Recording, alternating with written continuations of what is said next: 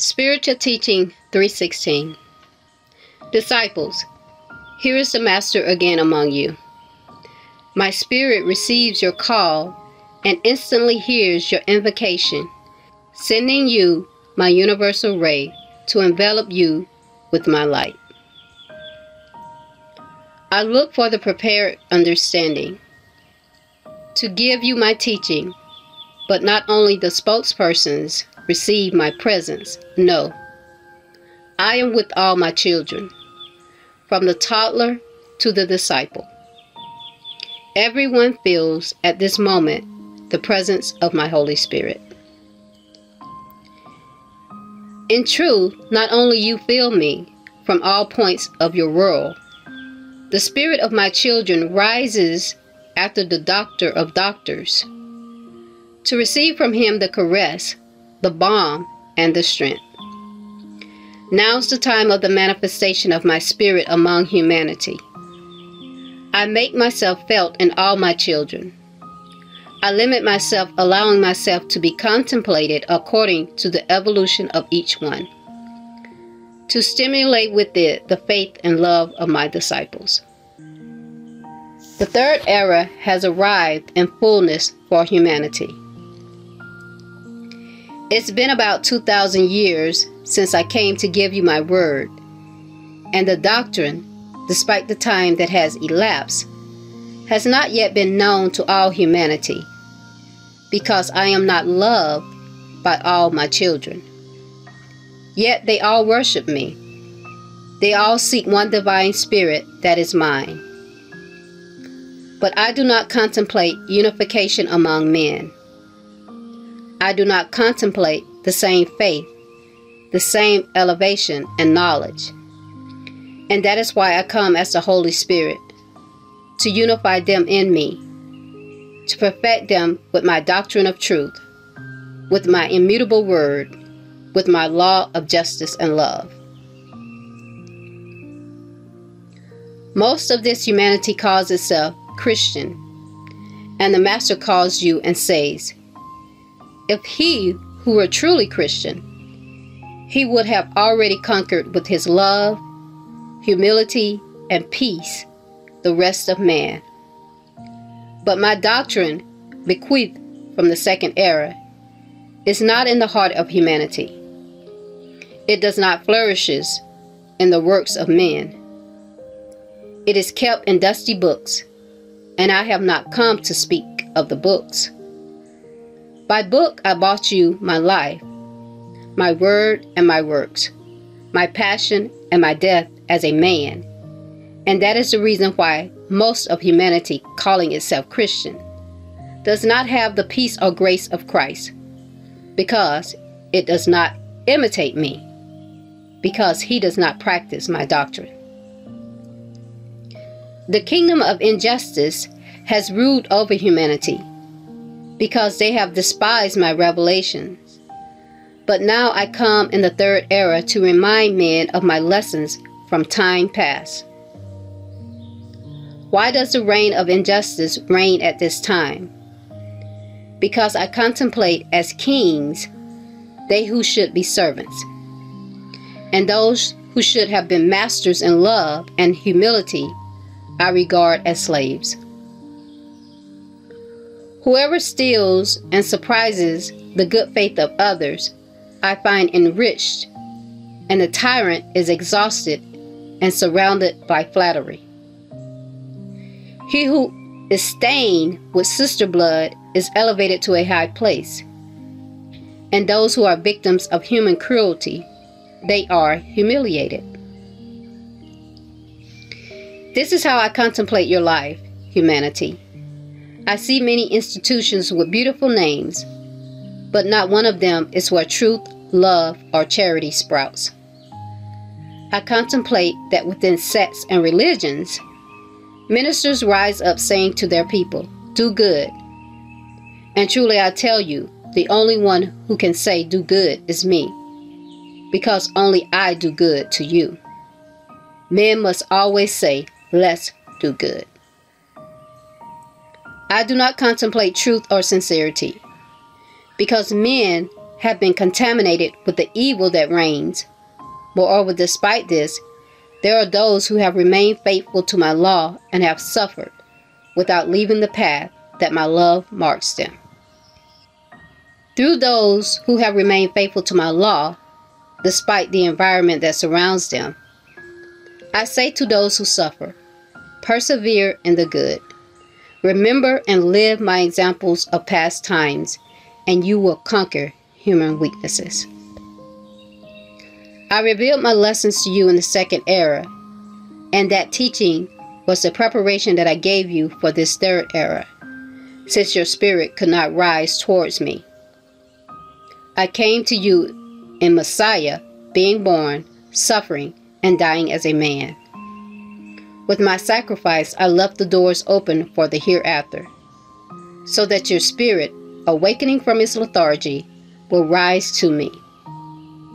I open before you the book of 7 seals, the great book of life. And in truth, I tell you that with my sacrifice for the love of humanity, at that time I unleashed the 5th seal. Today I do not come as a man among you. I come as the Holy Spirit to teach you, so that you may reach communication from spirit to spirit. But for that communication to reach its perfection, I have begun to communicate through the human understanding.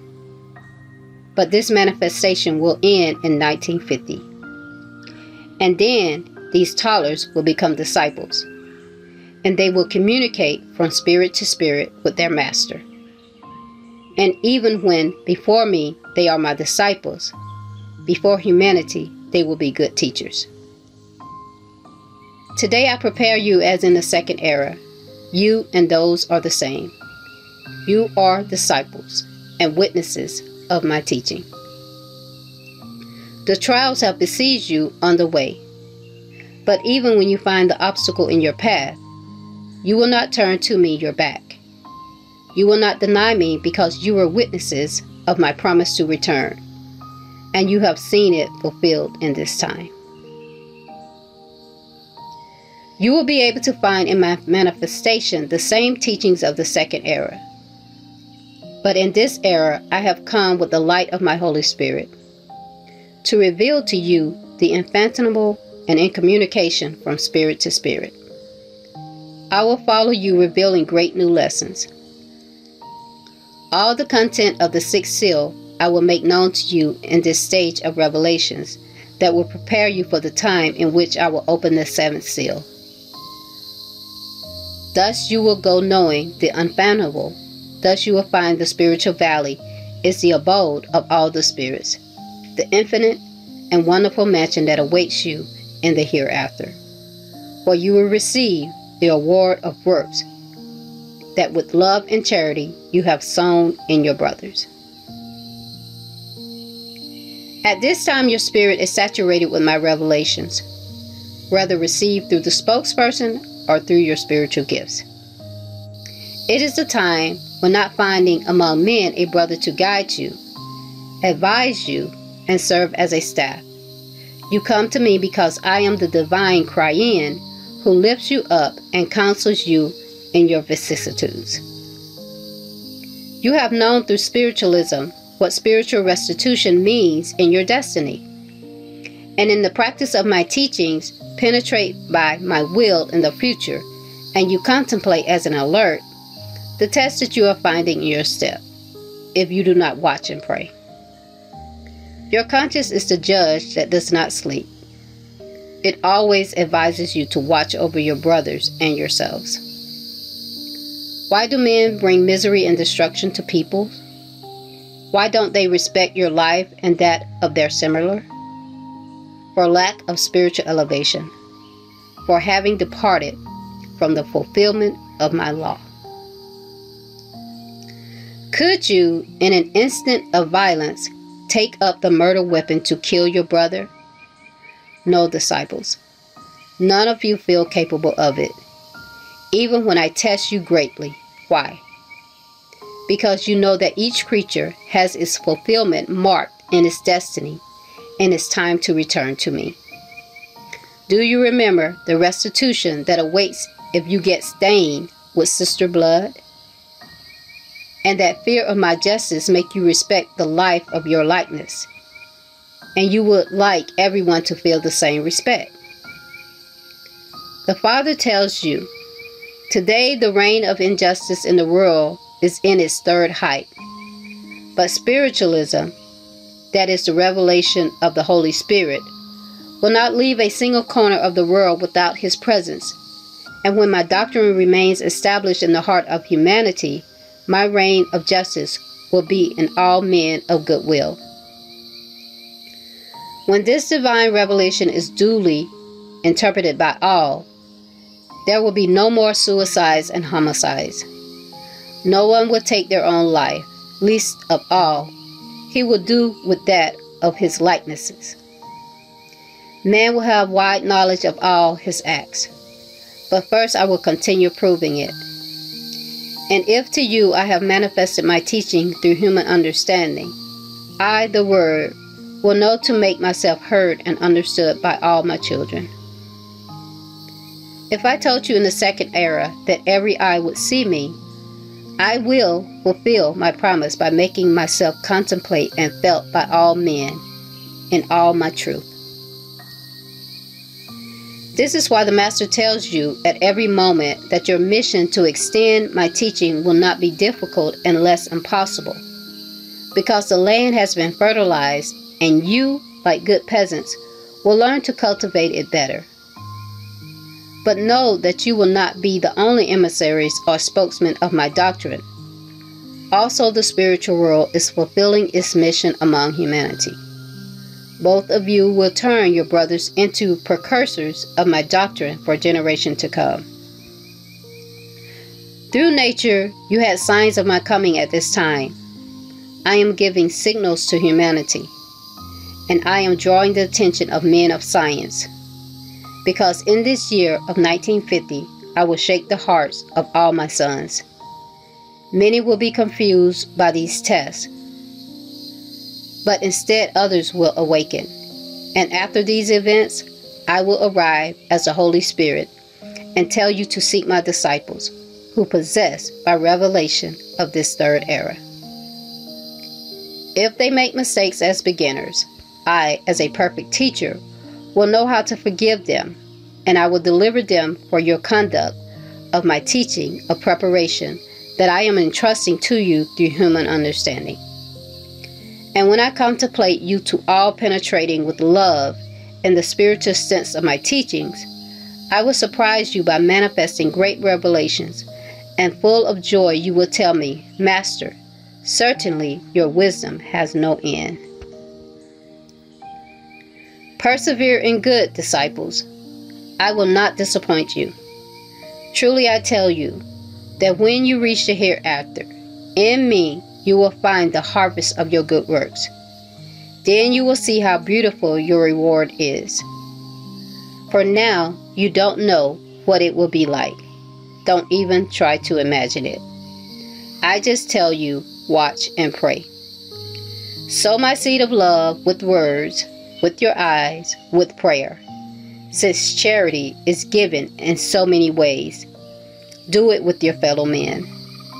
Truly I tell you, think healthy thoughts so that I can make your wish your own and give to the needy according to my will.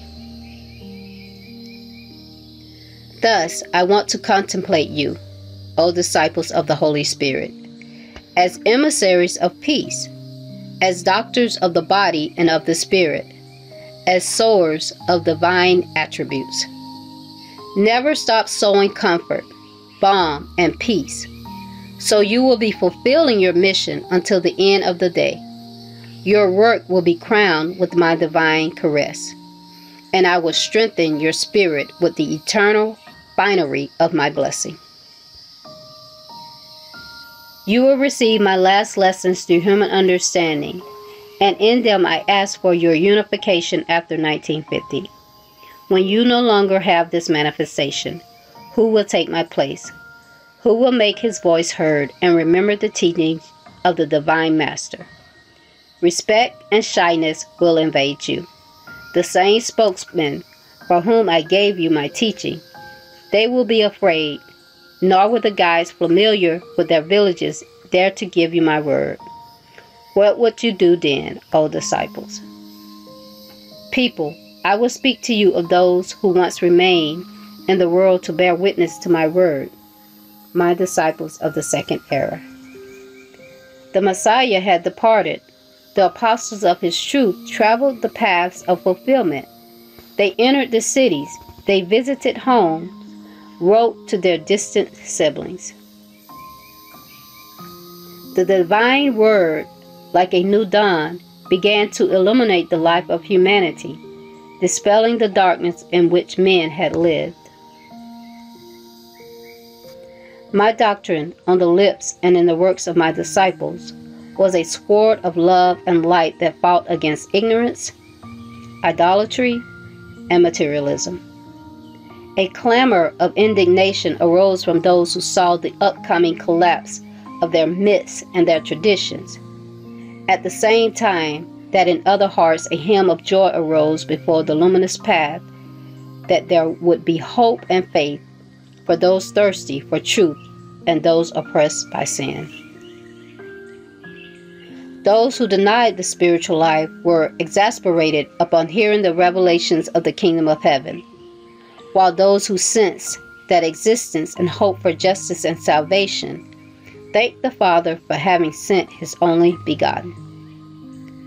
The men who kept in their hearts the blessed desire to serve and love their God with purity saw their path clear and their understanding illuminated as they penetrated into my word and felt a relief in their spirit and in their heart. Christ's teaching, as true spiritual bread, came to fill the immense emptiness they carried, filling with his perfection and with its essence all the aspirations of his spirit. A new era was beginning. A clear path was opening, leading to eternity. What beautiful feelings of spiritual elevation, love, and tenderness were then awakened in those who were enlightened with faith to receive my word. How much courage and what firmness accompanied those hearts who knew how to suffer and face everything without decaying for a moment. Was it because the Master's blood was still fresh? No, people. The spiritual essence of that blood, which was the material representation of divine love, it never dried up or extinguishes. It is present, alive, and warm, now like then. It is that in those hearts there was also love towards the truth, to which they concentrated their life and even offered their blood, thereby confirming that they had learned their lesson from their Master. That blood, nobly shed, overcame obstacles and vicissitudes. How the spirituality of the disciples of my word contrasted with idolatry, materialism, selfishness, and ignorance of fanatics in ancient traditions, or of pagans who live just to worship the pleasure of the flesh. Never was the law of God so clear as it was on the lips of the Messiah. That is why the world was moved even deeper roots, and many people, setting aside ancient traditions from their heart, gave themselves to the word that in Christ became understandable to men. Never has the world harbored a man who revealed greater teachings or performed greater works. How many mysteries did humanity then decipher? How much light penetrated his spirit, his heart, and his understanding? Those words full of tenderness of the Master, his wise parables, profound and at the same time clear, those comparisons for which he took the child, the flowers to make himself understood, those powerful works possible only for a God whom the world called miracles. All this was like a new dew that fertilized the field arid as deserts, which existed in the heart of humanity. Until then, men did not discover the spiritual meaning that exists in everything created by the Lord, even in the smallest beings. If they took a child in their arms and looked deeply into his eyes and listened to his questions full of innocence and intuitive concern, they felt the presence of a spirit vibrate there, of a being that was something more than that child. If they observed the tender plant that grows hidden in the undergrowth, they immediately discovered in it the impulse to grow, and the power offered the flower of its beauty, thus fulfilling the destiny that its creator pointed out. Thus those men woke up, appearing to inhabit a world not seen before. It was that they were blind, and seeing, they did not look. It was that they were deaf, and hearing, they did not listen. But I came among men to give them sight, hearing, voice, movement, will, understanding, and sensitivity, so that his spirit, imprisoned in the captivity of the flesh, free yourself from its darkness and learn to read and interpret the book of eternal life. Now ask yourselves, new listeners of my word, are those simple and clean still preserved in the world? Analyzers of divine revelation? No. You answer me from the bottom of your heart because you know very well that with each step that the world advances in its science, it is one more step that takes it away from spirituality. Since rather than seeking the spiritual sense or essence that all beings contain, what has interested him is to find the substance and the force purely material. See why I have returned among men and let my word penetrate your hearts?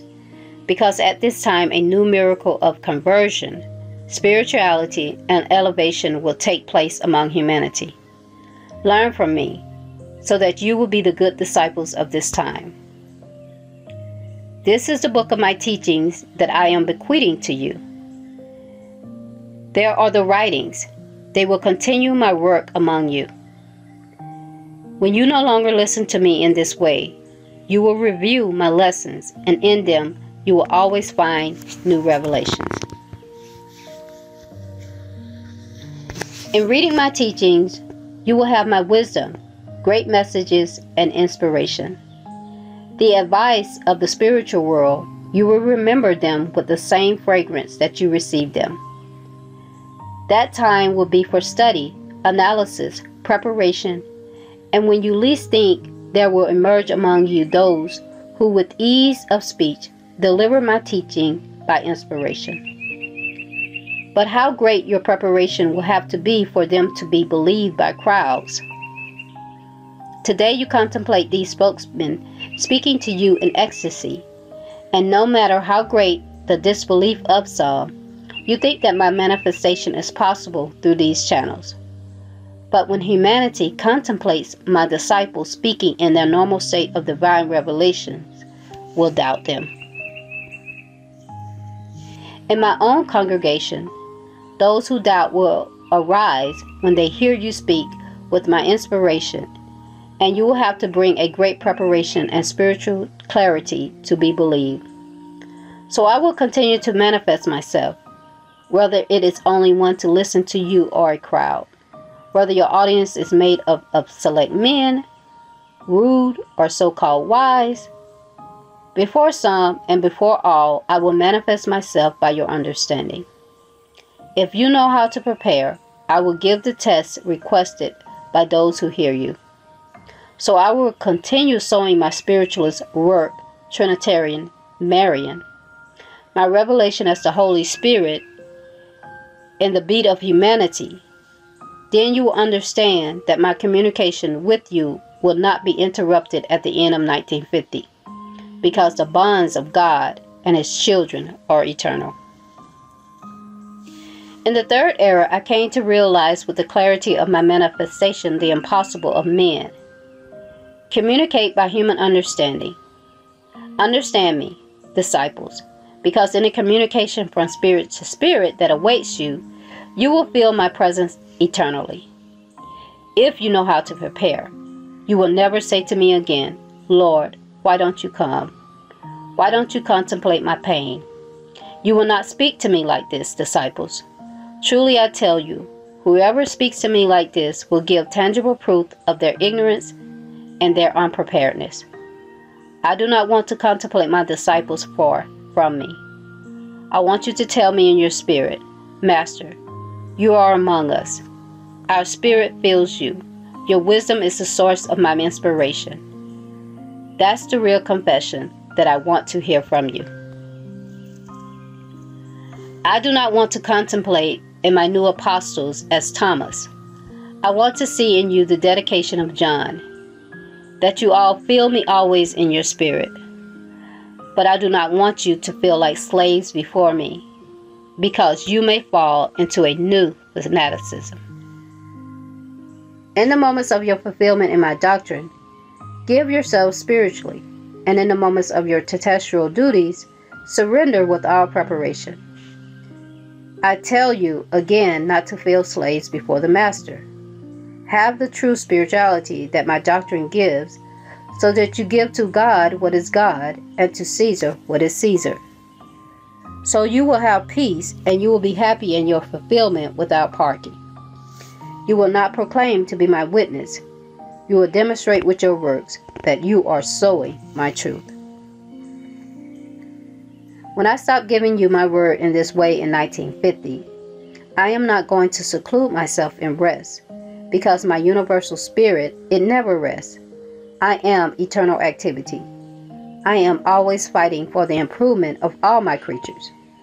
I am the travel companion in the evolution of my children. I am your counselor, and at the end of each stage, I am the one who receives the fruit of your fulfillment in my law. I am the perfect gardener, and I will not cut the fruit when they are green.